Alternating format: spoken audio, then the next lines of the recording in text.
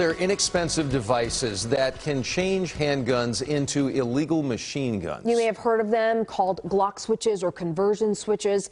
Our CBS 11 team has spent the last year or so telling you about the fast-growing use of these illegal switches in North Texas. Well, tonight, investigative reporter Brian New is showing you at an undercover operation to find those who are making them. 621, can you run a gun for me? 10-4. So what is this thing right here? North Texas police officers have reported finding more of them. Is it just a, you know? Both on the streets and advertised on social media. You name the social media platform and they're advertising these things for sale. But the bigger fear, federal officials say, is that these small, illegal devices that turn handguns into mini machine guns are being made right here in North Texas. We've been told that you can make one of these in less than 20 minutes. A little switch that you put on the back of your handgun that's going to make it a full auto machine gun. Last spring, we sat down with the head of the ATF of the Dallas Field Division. He told us that the feds had recently cracked down on overseas websites selling Glock switches. So we asked him if he felt the problem was under control.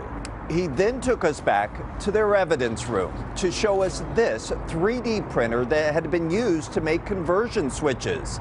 The fear, he told us, was there were more of these out there. We now know what he couldn't tell us at the time was that the ATF had launched an undercover investigation that would eventually prove his fear was founded.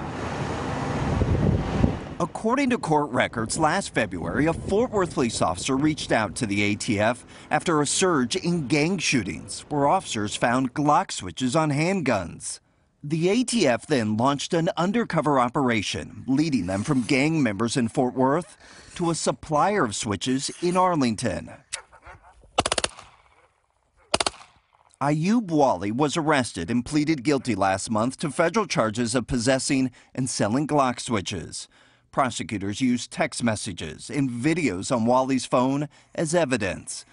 But investigators wanted to know not just who was selling these devices, but who was making them. That led them to Garland. According to court records at this apartment complex, an undercover ATF agent purchased nearly 3 dozen handgun switches from a man named Xavier Watson. Watson then allegedly showed the undercover agent the 3D printers he used to make them, telling the agent between the 2 3D printers, he could produce 400 machine gun conversion devices in a day. He also told the undercover agent, according to court records, he had even sent some out in the mail, concealing them inside a Mr. Potato Head toy. Watson was arrested and faces federal charges of possession and transfer of machine guns. Watson has entered a plea of not guilty. His attorney told the CBS 11i team the process has just begun and they were looking forward to a full and fair process. The number of switches recovered nationwide by the ATF rose from less than 100 in 2017 to more than 1,500 last year.